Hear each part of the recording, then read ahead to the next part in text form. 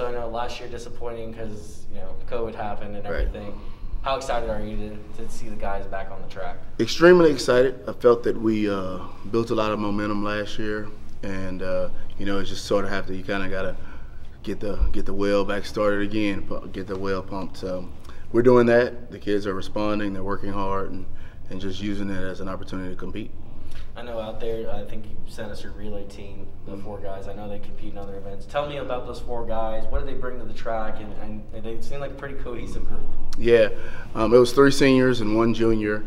And it's just a group of young men that believe in what we're telling them. And it's that hard work is going to take you where you want to go in life.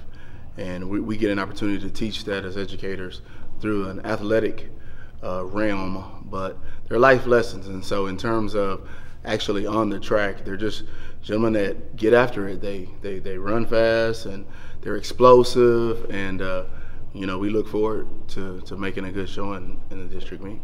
With a full season this year, I mean, how good, because I know relays are big. I mean, how good can that relay team be? Are we talking like we could see them in Austin here in a few months? You know, being in this region and in this classification, you know, it's hard to say you want to just step out there and beat your chest and say, yeah, we'll see you in Austin.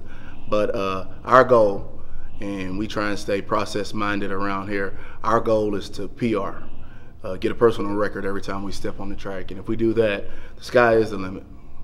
Do you think because they lost last season, like there's just a fire inside of them? Like, do you see that a little bit? Like they're just ready to go? Definitely, and I think it's school-wide and hopefully community-wide. You know, sometimes you don't really miss something until it's gone, and you know, track's one of those sports where, you know, it's arduous and it's labor-intensive, and you know, there's a lot of motivational tactics that we have to use just to get someone out there to run. I mean, running is physically taxing, and so you know, I see less of that, which is a positive. What's up? This is Aspen Jackson, and I'm here with the Lady Hawks. Don't forget to follow all of our social media channels, especially YouTube. Like and subscribe. Comment, and also spike the subscribe button to follow all of our videos on our YouTube channel to keep up with all of the great content we're pushing out on a daily basis.